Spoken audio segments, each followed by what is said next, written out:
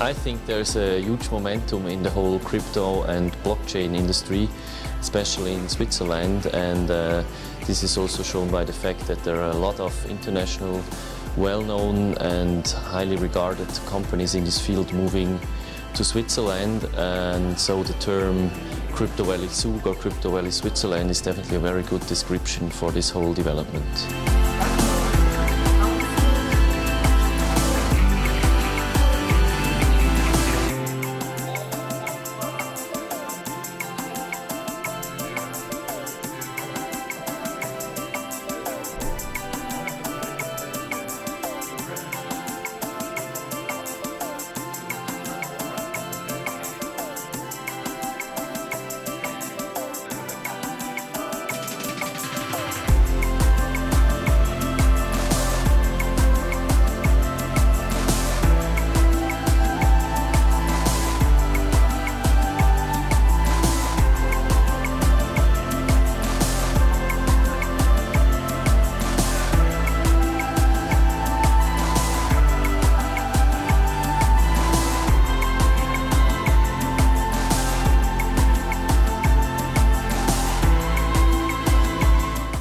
Over the past year, I think we've seen a lot of interest coming in from banks, governments, traditional industry, and many different groups. And it's clear that there's a lot of increasing interest from the mainstream. And I think that the technology in general is diverging. There's lots of different applications for it. There's different groups looking at different applications. And if blockchains end up, being useful and being a major part of how the world works, then I think 5 to 10 years from now, people will just see them as just another information technology, kind of like websites or email are right now.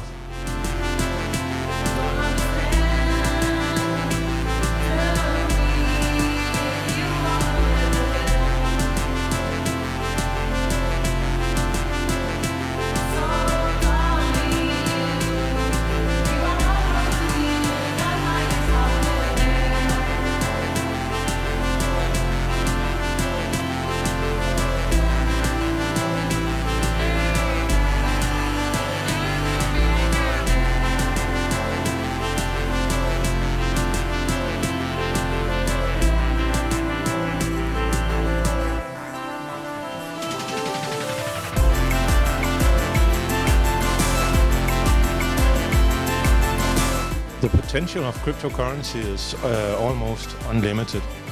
One of the major things to understand is that a cryptocurrency is both a payment system and a currency all rolled into one.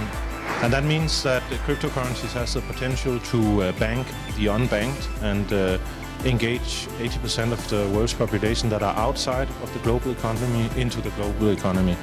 Of course, cryptocurrencies can do a lot more than that, but that is one of the greatest potentials.